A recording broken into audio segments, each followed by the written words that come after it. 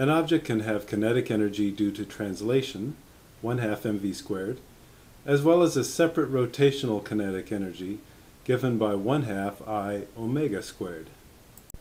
When an object rolls without slipping, both forms of kinetic energy are present. The condition for rolling without slipping is that the angular velocity omega be equal to the translational velocity divided by the radius of the object, r. The total kinetic energy is thus 1/2 mv squared plus 1/2 I omega squared, or 1/2 mv squared plus 1/2 I times v over r quantity squared. Different objects will have different moments of inertia. The three objects we will look at are the hollow cylinder, a segment of PVC tubing, the spherical hollow shell, a racquetball, and the spherical solid ball, a bocce ball. The hollow cylinder has the largest moment of inertia given by mr squared. The hollow shell has moment of inertia 2/3 mr squared, and the solid ball 2/5 mr squared. An easy way to keep track of these is to let f represent the fraction 1, 2/3, or 2/5, depending on the object.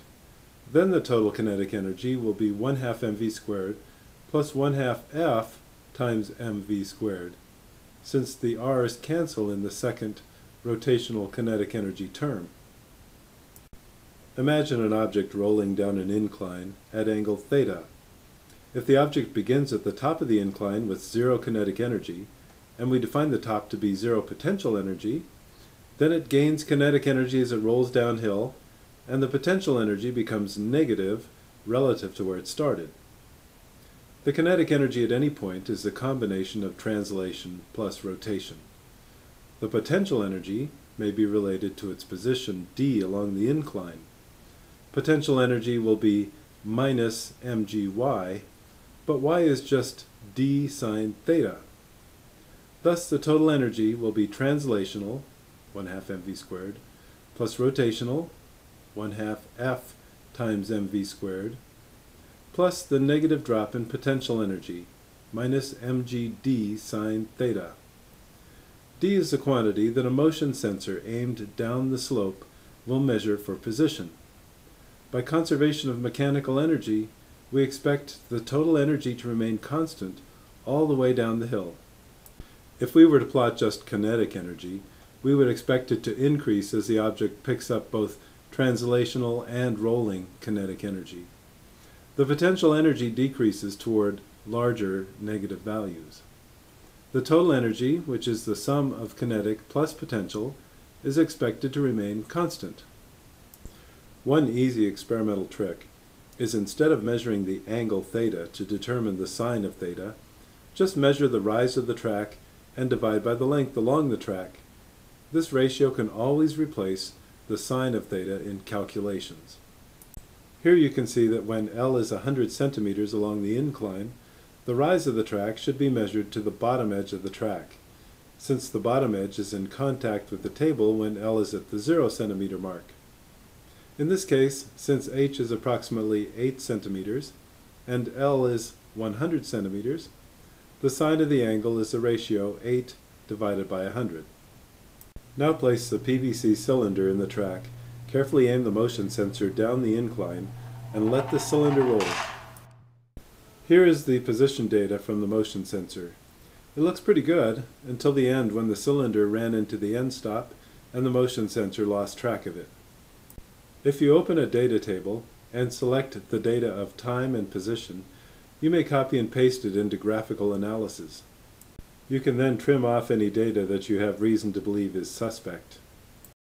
We need velocity for the kinetic energy calculations, so begin a new calculated column called v and use the derivative function from the calculus list of functions. The definition needs to be the derivative of position with respect to time. Add the translational and rotational kinetic energies to get the total kinetic energy. Here we calculate the energy per unit mass, so we don't have to weigh the object and assume a mass of just 1. The 1.0 in the second term represents the fraction f in the moment of inertia of a hollow cylinder. This number can be changed for other objects.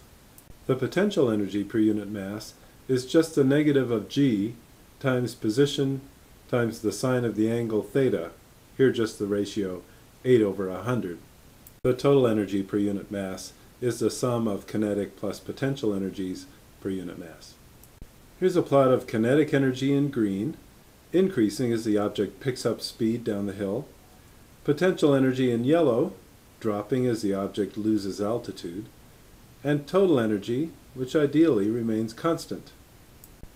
We can quantify to what extent the total energy remains constant by determining the standard deviation in total energy, a measure of its variation, and comparing with the total amount of available energy, best measured as the maximum kinetic energy. The percent error is thus the standard deviation of energy divided by the maximum kinetic energy times 100%. Repeat the experiment with the racquetball, considered a hollow sphere. In the analysis, don't forget to change the value of f to 2/3. Notice the use of the meter sticks to guide the ball down the middle of the track without providing too much friction. Then repeat with the solid ball with f at 2/5. Mostly have fun with this lab and don't get hurt.